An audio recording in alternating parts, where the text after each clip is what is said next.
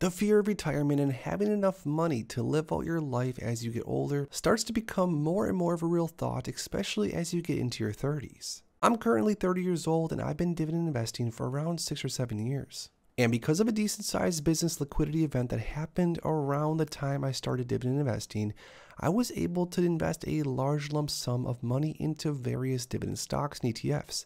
This portfolio, for example, alone is worth over $492,000, and I do have other portfolios across other brokerages. But the more that time goes on, I'm constantly thought with the idea of selling off all the current stocks and ETFs that I currently have across all of my portfolios and putting that lump sum of money into the SCHD ETF. Now, when I first started dividend investing, I made the usual mistakes. Things like chasing after high-yielding dividend stocks and ETFs because I didn't understand the power of compounding, and to be honest, I truly didn't even understand how the long-term math would look. But all it took for me was a quick look at a dividend calculator with all of my numbers in SCHD plugged in, and now I think my mind might be made up. In a minute here, we are going to go through all the numbers, and I'm going to show you exactly how my numbers would look if I were to sell most of my stocks and ETFs and put all that money into SCHD.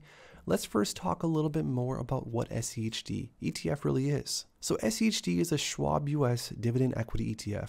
It's an investment fund that tracks the performance of the Dow Jones US Dividend 100 Index, which is composed of 100 high dividend yielding US stocks. Now, there's several reasons why I love the SCHD ETF, and I'm sure we can all agree these reasons are great. First off, it's the dividend income that SCHD provides. This means that investors can rely on the steady stream of income that SCHD pays every single quarter. And what I love about this is that SCHD has a fast rate of growing their dividend income, which simply put means that if you were to buy shares of SCHD today, most likely 1, 2, 3, 4, 5 years from now, the dividends that you're going to be getting paid then are going to be much higher. Also, SCHD is highly diversified, which is something that I really took seriously early on, even in my dividend investing journey. I always thought it was important to not put all your eggs in one basket and to buy into a variety of different stocks and ETFs to sort of balance out the portfolio no matter what type of markets are ahead. SCHD provides investors with exposure to a diversified portfolio in US stocks across different sectors, which definitely helps reduce risk and also reduces volatility, which us boring long-term dividend investors really like. Now next, SCHD has a low expense ratio, which definitely adds up when you are investing, say, hundreds of thousands or even over $1 million into it. SCHD's expense ratio is 0.06%, which is lower than the average across many mutual funds and ETFs across the board. Also, SCHD's long-term performance is impressive. Over the long term, dividend-paying stocks have historically outperformed non-dividend-paying stocks, which a lot of people don't know. And SCHD ETF has a track record of strong performance since the inception of 2011.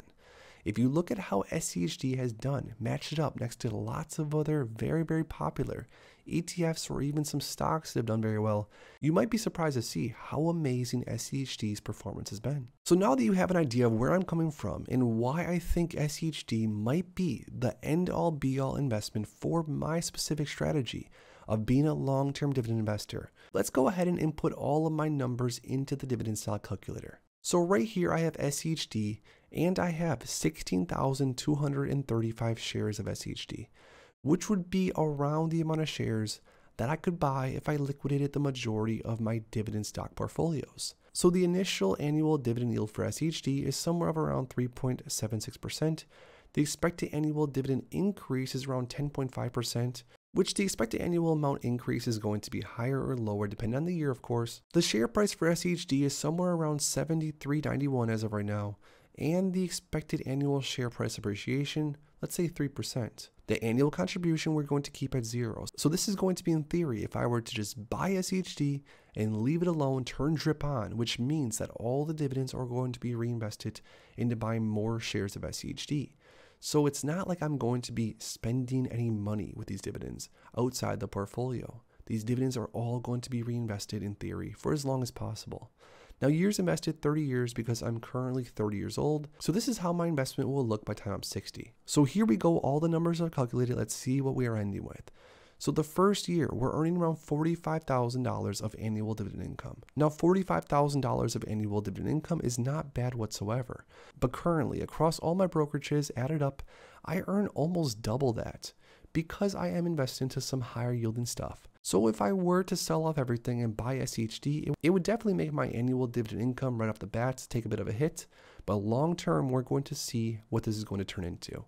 So my first balance after the first year is $1.27 million.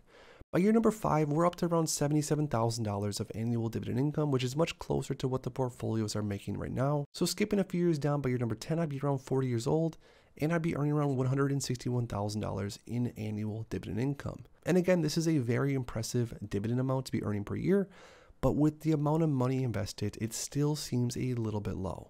At this point, the dividend portfolio of SCHD would be around $2.5 million worth. By year number 15, I'd be around 45 years old in theory, be earning around $372,000 in annual dividend income with around a $4.1 million SCHD filled portfolio. Now 20 years in theory, I'd be around 50 years old, earning just under $1 million in annual income from SCHD alone, holding over 53,000 shares of SCHD, which is absolutely amazing. With a portfolio value of around $8 million, by 25 years in, we'd be around 55 years old, with $3.2 million in annual dividend income and a portfolio worth of around $19 million. By year number 30, all the way at the bottom, if we were to just invest everything right now into SCHD and let it do its thing, we would be earning around $13.8 million in annual dividend income, which doesn't even seem real. Around $62 million portfolio of just SCHD and around 274,000 shares of SCHD. Now this just explains the power of compounding, which refers to the process of earning interest, earning dividends on the principal amount, and then reinvesting it and earning more dividends on that amount, and then reinvesting that and having the snowball just continue and continue to grow. But it's important to note that even with smaller numbers, the power of compounding demonstrates that over time, if the dividends are reinvested for long enough and the compounding effect is allowed to take place, the money's going to keep growing bigger and bigger and bigger. If you enjoyed this video and you want to see more videos like this, make sure to please like this video and subscribe for more. Thanks as always for stopping by, and I'll see you in the next one.